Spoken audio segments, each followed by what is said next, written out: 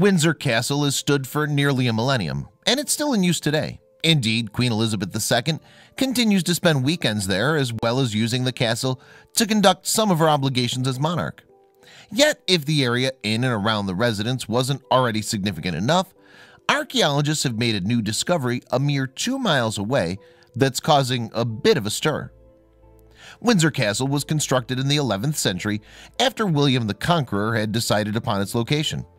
From the castle's position over the River Thames in the English town of Windsor, it was worked out that it would take a day to travel on foot from the building to the Tower of London. There it would also be possible to protect the capital from any enemies coming in from the west. Then, during the 14th century, Edward III decided to expand the castle, leading to the creation of the magnificent St. George's Chapel. A total of 10 monarchs lie in rest at the chapel today, from Edward IV up to and including Elizabeth II's father, George VI.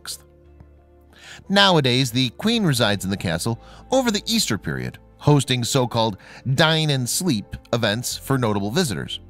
She'll also stay there for a week in June to be present at a service at St. George's Chapel at the nearby Royal Ascot horse racing event. A number of special ceremonies have also taken place in St. George's Chapel, most notably the 2018 wedding ceremony of Prince Harry and Meghan Markle. Prince Edward, the current Queen's son, and Sophie Rhys-Jones were also married there in 1999. Meanwhile, Princess Margaret's funeral was held in the chapel in 2002. The castle, then, has a rich and lengthy past, dating back many hundreds of years. Yet, for all the interest the structure has generated up to the current day, a potentially even more interesting slice of British history has been lying just a couple miles away. In 2018, a team of archaeologists uncovered a valuable find thought to predate Windsor Castle's construction by several millennia. And in fact, the researchers' discovery may very well reveal something about Britain's Neolithic era. From approximately 4000 BC, peoples from Europe started to make their way to Britain, and some of the migrants' own distinct customs and concepts would alter the country drastically. While locals had previously only been hunter-gatherers, these changes brought by the Europeans ultimately saw agriculture taken up in Britain. Different tools came into being there too, and a significant alteration of the landscape occurred to accommodate new agricultural practices. This era, in which hunter-gatherer societies transitioned into cultures defined by settlement and farming, is known as the Neolithic Revolution.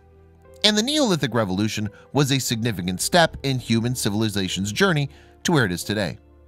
During this time, animals began to be domesticated. Labor practices, trade, and politics also developed or sprang into being.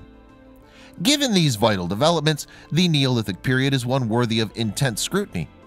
Yet, given how far back in history the era is, in Britain for example, it's broadly defined as being from around 4000 BC to 2500 BC. New discoveries from that time are quite rare. That's partly why the find near Windsor Castle is so significant. At Riding Court Farm, close to a village called Datchet, researchers from Wessex Archaeology uncovered a Neolithic-era relic that's claimed to have been constructed 5,500 years ago. This being the case, the monument is one of the oldest of its kind to have ever been found in Britain. Specifically, the discovery is an example of a causewayed enclosure. This type of earthwork is considered to be significant to British prehistory, since such enclosures are proof that monument building took place on the Isles during that period. And people are thought to have gathered within these spaces, potentially for ceremonial purposes.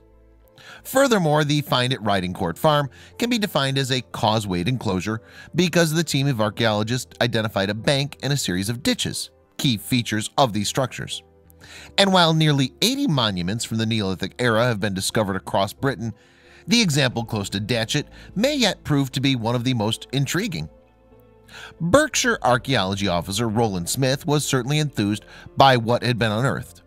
In a statement published on the Wessex Archaeology website, he's quoted as saying, "The causewayed enclosure is such an exciting and important discovery," Smith continued.